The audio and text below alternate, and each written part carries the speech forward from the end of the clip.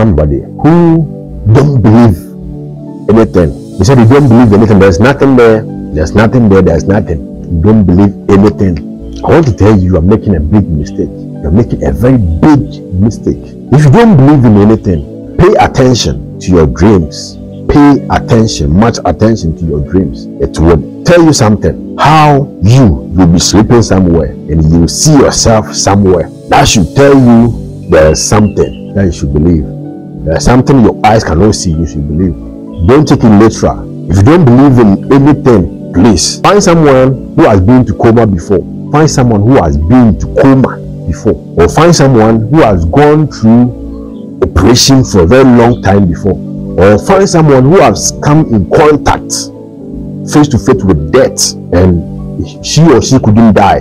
Find those people, ask them questions. They will tell you what they saw. They will tell you their experiences. They will tell you their experiences. They will tell you their experiences. But if you don't believe in anything, you are doing a very big mistake. You are doing a very, very, very big mistake.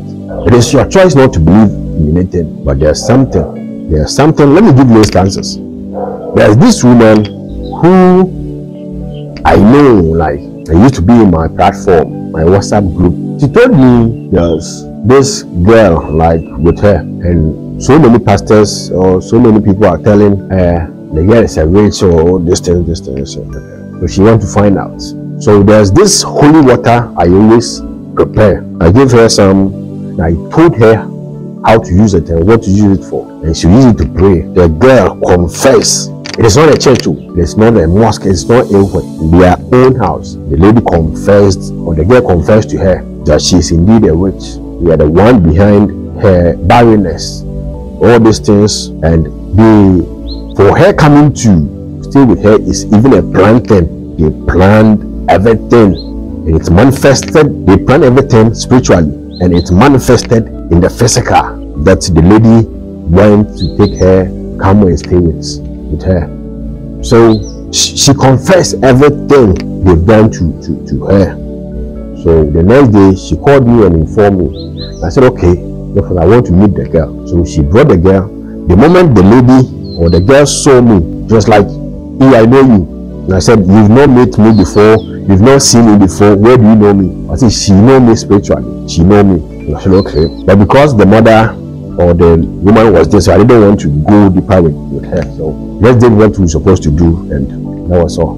That was it. I have a friend who is a childhood friend. They were playing football at a park, and there was an air ball. So they jumped with the opponent. He and the opponent jumped, and the opponent used his boots to kick somewhere here, the abdomen. And that was the last thing he saw. He didn't see anything again. He collapsed and he was in coma for about 3 weeks. They took him to the hospital and they did some surgery on him. What he was telling me was, what he remember, yes, he went into the air and the kick came. And that was what he saw physically. He didn't see anything again. But from there was a process that his soul was going through. He said he saw, let's say, a town or a country which was like a desert, with nobody. Like, it was a dry desert. You can see one tree here, you see another tree there. Like, it is wide apart. Those trees were wide apart. But when you see one person here, you go, you see another person like far wide apart. And he met someone that he knew, but the person was dead. Told him, I am coming to receive you. Where are you going? He said, okay, let's go, you will see. When they went, he was just receiving greetings from people he knew who were dead and people he did not know. Like, when everybody see him, they said, welcome. They will say welcome. They will say welcome. They will say welcome. But most of the people he knew were all dead. And the place was like a desert. He was going. So he got to a place that he saw a lot of people that he knew, but he couldn't remember any of them was alive. So they gave him water. As a visitor, when you go somewhere, they give you water. So as they gave him, like, it was days because he was in coma for 2 to 3 weeks. And he said they were going like non-stop. They were going meeting people non-stop.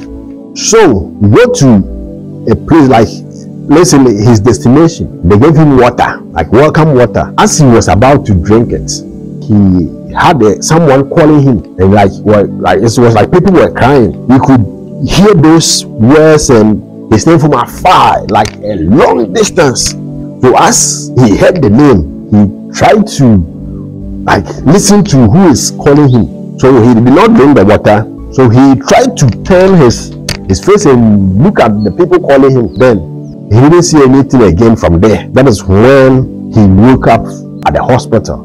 That's when he woke up, he realized there was so much pains at the prison. He realized they've done a surgery on him. So when he discovered it, and I had a conversation with him, that's what he told me.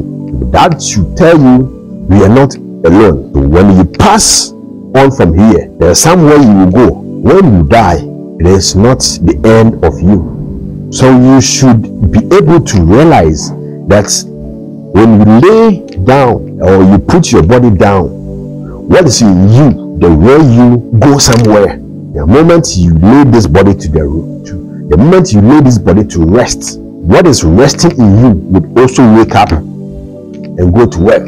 So if you don't believe anything, look for people who have been to coma before, people who have come face to face with death before. Let me give you another scenario. There was one woman also on my platform. She called me and she was like, she has someone, a family member at the hospital, and she has been there and they are treating her, but it is not really improving. So she needs help.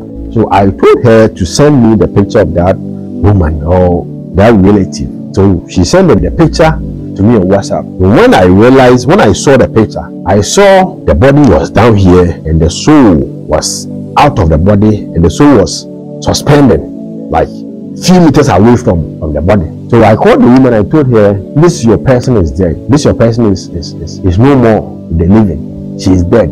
They can't treat her in the hospital. She is gone. There's nothing you can do to not survive it. So I was busy that time. So after a few days, he called me that she would want me to visit the patient at the hospital, and I was busy. I was traveling and working for people, so I was busy for about 2 weeks. When I got time, what I'm saying, it happened at Korle Bu. So when I got time, I went there and I was told that the patient is always screaming, like saying she's seeing a whole lot of animals, she's seeing a lot of mouse, cats, like some kind of animals. And I said, oh, it is not here. What she is seeing is not here.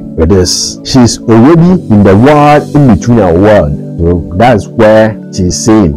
So what she is saying is very terrible, and that is why she is not able to penetrate to go to where she's supposed to, the soul is supposed to go. So I prayed for her and I wrote some prayers on a sheet of paper and I gave it to her. With some kind of prayers, I gave it to her for her to recite. So it was hard for her to recite it, but after reciting it, I left there, and in the evening, I left there like, let's say about 5 p.m. Then in the night, I had a call from that woman again, and she said the woman is gone, the woman is dead. And I said yes, she'll go, because she was not able to go. That was why she was still in the hospital. She was stuck because of where she would pass. There were a lot of terrifying creatures. There were a lot of horrible or scary creatures over there. That was why the soul was not able to penetrate or go. So after the prayers, she will not see those kind of things again, and those kind of creatures will not be able to touch the soul again.